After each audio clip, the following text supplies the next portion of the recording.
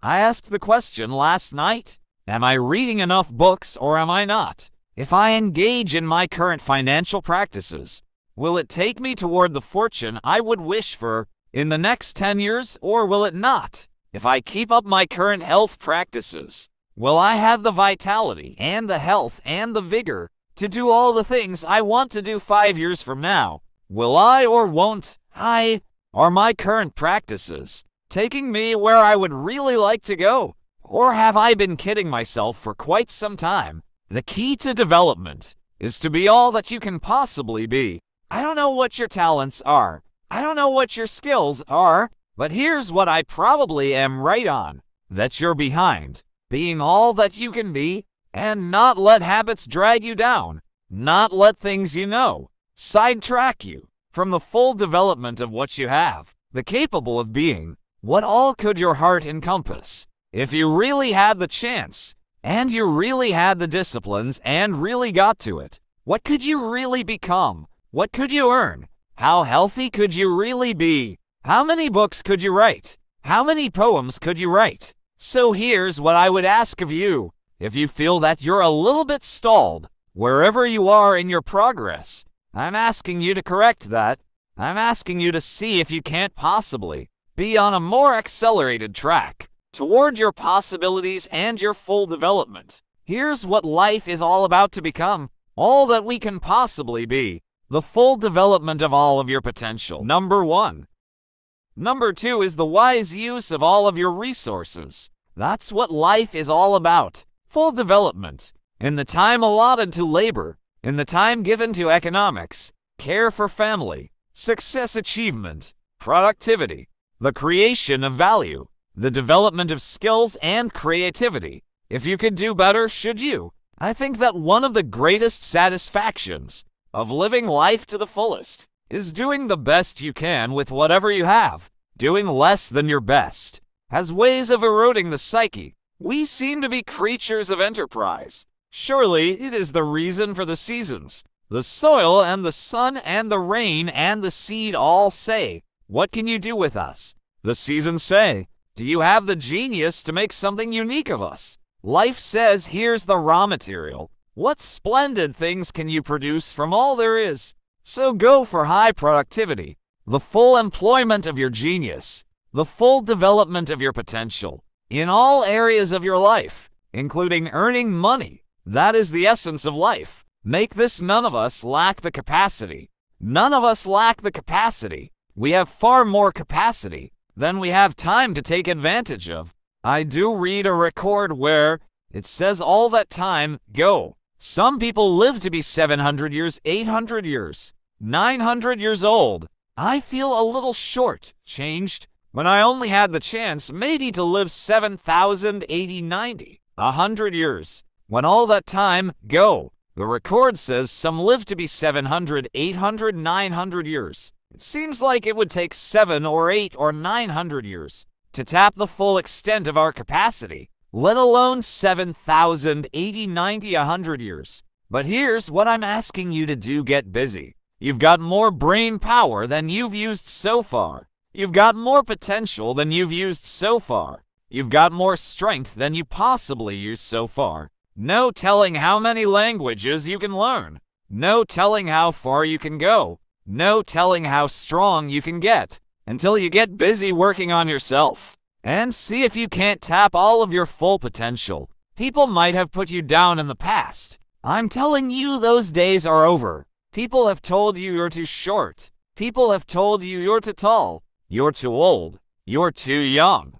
I'm telling you, the old idea about your limitations of the past, those days are gone forever. The only change that is really going to dramatically affect your life is you. Mr. Shelf said to me, "Mr. Owen, if it isn't going well for you, you don't say what's wrong out there. You say what's wrong in here." See, I used to blame everything outside, and then let me give you a little philosophy that helped turn my life around. For your notes here, it's not what happens that determines the quality or the quantity of your life. It's not what happens.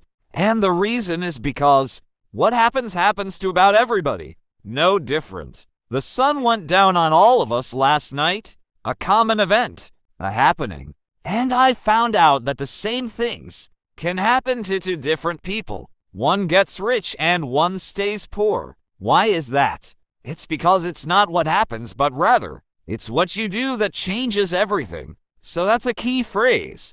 It's not what happens, it's what you do. What happens is about the same. You might put that in princess here. Same what people do, that's what's different. Somebody says, yeah, but you don't understand the disappointments I've had. Come on, everybody's had their share. Disappointments are not special gifts, reserved for the poor. Everybody has them. The difference is what you do about it. So here's one of the key questions of the evening. Starting tomorrow, what are you going to do? That'll make a change in your life's direction. Good question. What are you going to do? Starting tomorrow, that'll make a difference. Now see if you don't do something starting tomorrow. That'll make a difference. Guess what? It's gonna be the same. And see, that way you can guess what the next 5 years are going to be like. Look at the last 5, because the next 5 are going to be like the last 5s. Unless you made your key. Tomorrow, change it all, or change a little, or change something, or don't change. It's choice time. You can do whatever you want, but it's nice to know any day you wish. You can change your own life. What can you do starting tomorrow? That'll make a difference. Good question. What can you do with economic chaos? Massive disappointment. What can you do with a broken heart? What can you do and it won't work? Good question. So if I had a word with you tonight one-on-one, just you and me, I think my personal advice to you would be, this year 1981, reach down inside of you and come up with some more of those remarkable human gifts. They're there waiting to be utilized. And then change anything for you you want to change.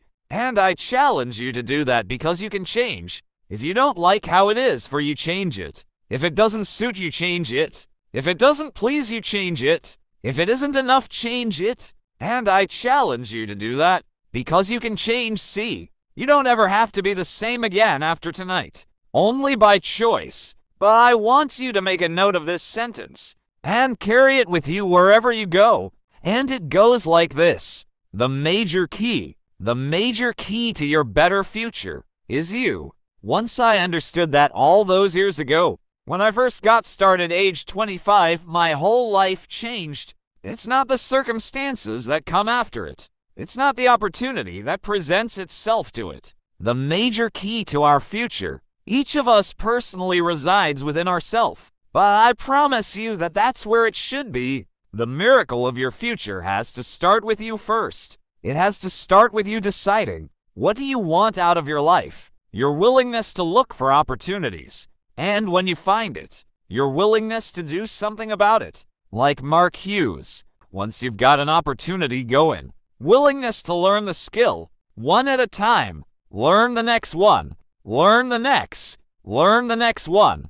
The whole key, really, to your future is your own personal development, because the miracle of your future does not lie outside of you. The miracle of your future lies within you. Some changes I needed to make at age 25, so that I could become a millionaire at age 31. And I had a teacher who gave me these extraordinary words, and I want you to make a note of them. And here's what he said: Mr. O'Neill, if you will change, everything will change for you. If you'll change from a person who won't try to a person who will try, your life will change. If you'll change from a person who let things fly to a person who takes care of the situation, your life will change. If you change your attitude about money, about the marketplace, about the government, about circumstances, if you'll change all of that, your life can change. If you'll change your attitude, change your thinking, change your willingness to work, change from drifting to doing the job.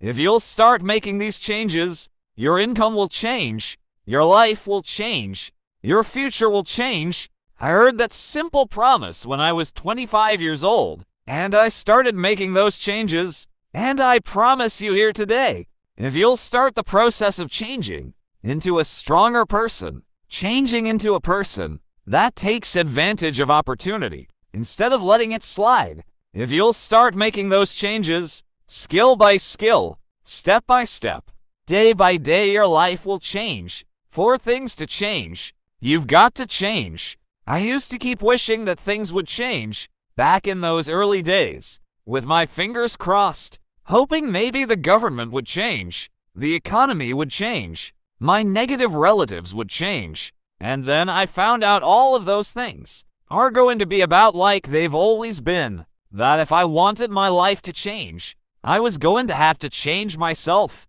But if you will start making those personal changes, your life can take on some incredible changes. Your income can change. Your health can change. All kinds of things can start happening to you that have never happened before if you'll begin the process of personal development. So make the note. The major key to my better future is me. The same wind blows on us all, the wind of circumstance, as well as the wind of opportunity.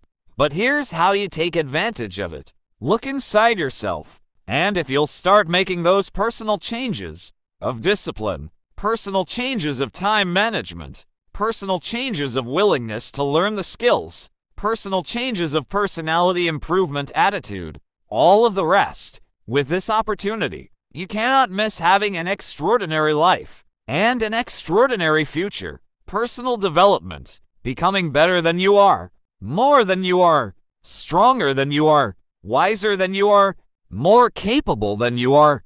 At this very moment, key phrase: success is something you attract by the person you become. Success is something you attract by the person you become.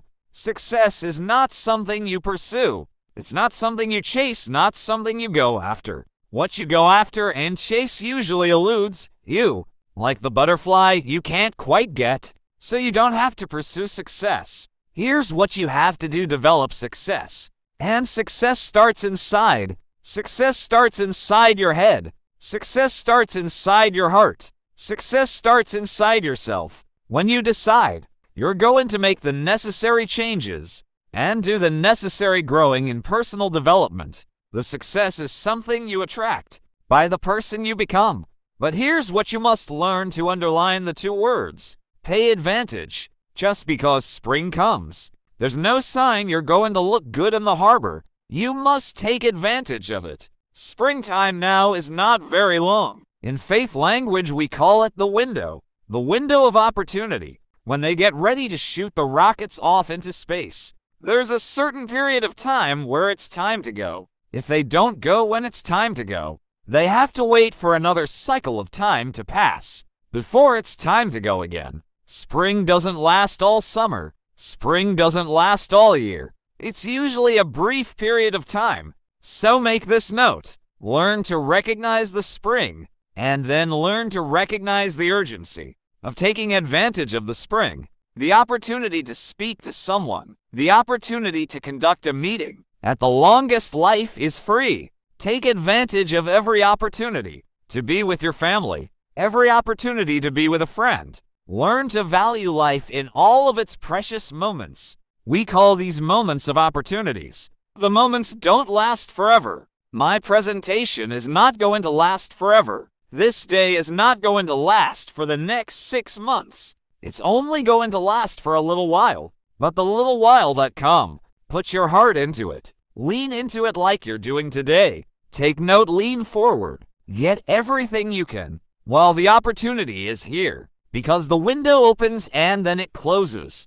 The meeting opens and then it's over. The day starts and then it concludes. So every time the sun comes up, take advantage of that day. Every time somebody presents themselves, take advantage of that opportunity. Every time you have a chance to do like I'm doing here today, to tell your story, do it. Tell your story well. Put your heart and soul into it. Because life is breathe at the lungs.